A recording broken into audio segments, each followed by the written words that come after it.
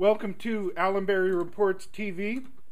I'm your host, Allan Labucan from allanreports.com. Today we have a new installment of our In the News segment. This is the show where we talk about resource companies with recent developments. And before we get started, we always want to send out some thank yous. First of all, we use youtube.com and ustream.tv to produce these shows and broadcast them to you. They're really great websites for anybody interested in doing online shows, and we highly recommend them. In addition, if you're watching this show on our website at allanreports.com, you'll notice to the left and right of me that there's banners. Those banners companies are really important in us being able to bring these shows to you. And if you want to do some homework on those companies, you just click on their website. That'll take you to their websites where you can. They've got plenty of information for you to do your homework.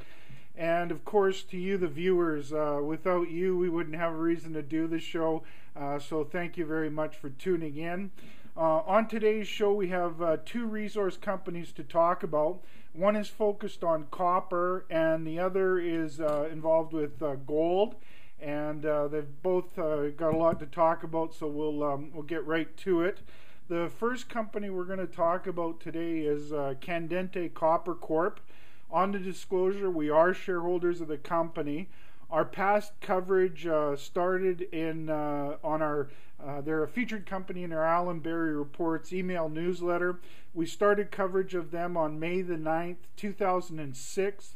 That was our 7th edition. They were formerly known as Candente Resources. Now they're Candente Copper Corp.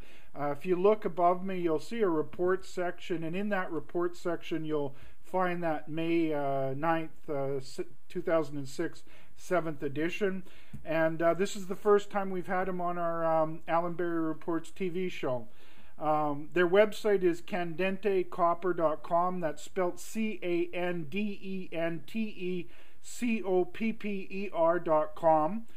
The news that they had out was on November the 1st, and the headline from that news release is Canariaco Norte copper resource increases significantly.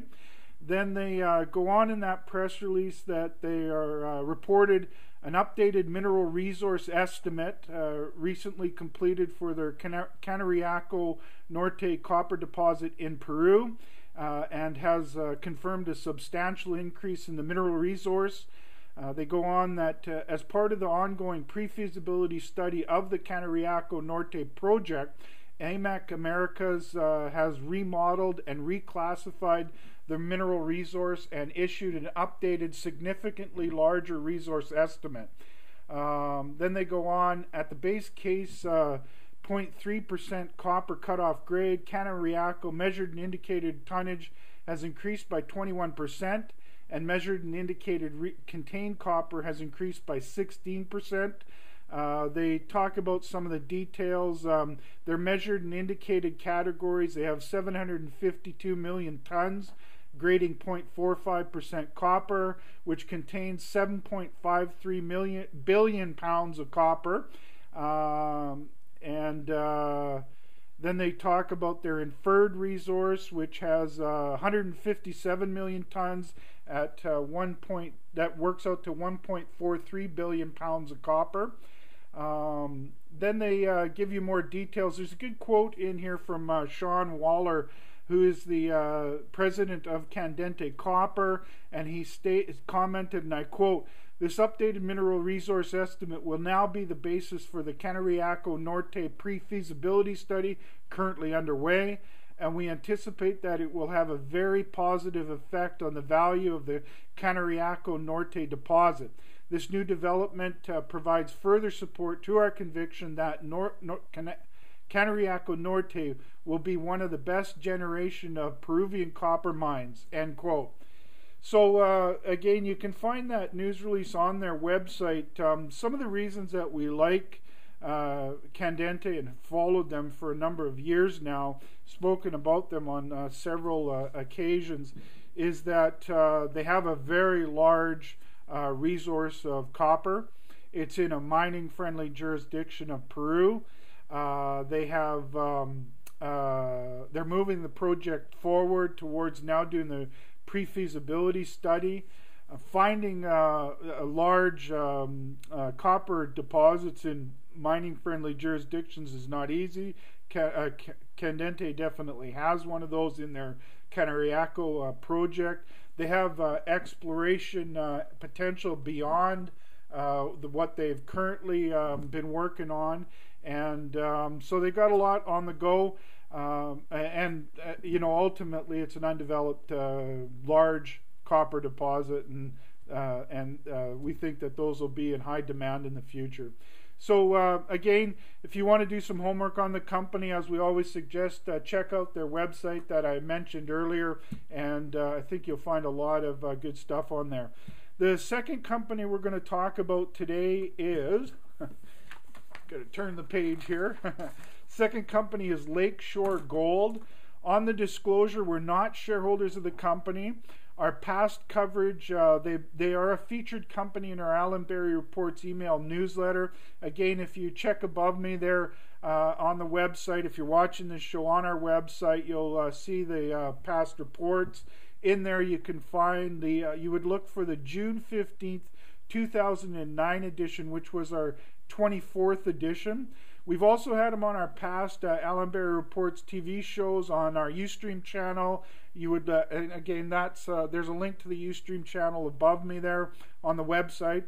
You would look for the August the 5th, August the 25th, September the 16th, and then we also had them on our YouTube channel on October the 13th.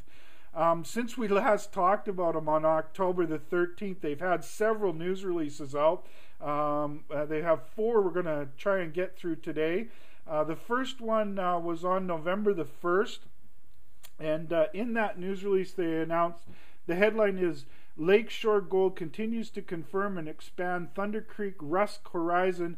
Initial drilling on the 650 level intersects Rusk Zone and 100 meters of porphyry. They talk about, they give you some details there on their underground working, high-grade mineralization, down dip. Some of the high-grade intercepts included 12.11 grams per ton gold over 7.2 meters. They had another hole with 9.44 grams per ton gold over 7.9 meters. And then they have some more holes there that have very, very good grades and intersections like that. They talked about where the drilling is currently operating. Later in the press release, there's a quote from Tony McCooch, who's the president and CEO of Lakeshore, and he commented, and I quote, "The recent results from development and drilling around the 300 level at Thunder Creek continues to be very encouraging and highlight the potential to further expand what we are confident is already a large gold system. Based on the limited tons extracted from the 300 level to date, we are encouraged by the grades we have encountered, which have averaged over 7.5 grams per ton in the primary mineralized area targeted by the crosscut and covered by recent drilling. The substantial grade and width, plus the presence of multiple zones in the 300 level drilling, is a positive indication for the first NI 43-101 resource for the Thunder Creek deposit, which we are working on to complete in the second half of 2011. We are also pleased with our first underground drill hole from the 650 level, which has intersected the Rusk zone, as well as substantial mineralization in the porphyry zone, and we look forward to reaching the mineralization with our access drift over the next couple of weeks." End quote. So that's from that news release. Then the following day, on November 2nd, they had another news release out. The headline from that one was, Lakeshore Gold extends high-grade core to depth at Bell Creek, identifies second major mineralized trend within the Bell Creek complex. They had in there some highlights. One of the holes, for example, had a 106.46 grams per ton gold over 7.05 meters. They had another hole with 9.39 grams per ton gold over 5.7 meters. Plenty of other holes there they talk about. They also give you some details on the exploration work. there's plenty of details in this press release. We can't go into all of them, but that's another one to look for. Then on November the 3rd, man, they were putting them out one after another there. On November the 3rd, they announced that the headline from that news release is Lakeshore reaches 2,000 tons per day target at Bell Creek Mill, on track to mine 65,000 ounces of gold in 2010 and to exit year at 10,000 ounces per month ounces monthly production rate. They talk about their phase 1 expansion of the Bell Creek Mill. That's to upgrade the how much they can throughput, completed within the budget. That's also another really good indicator.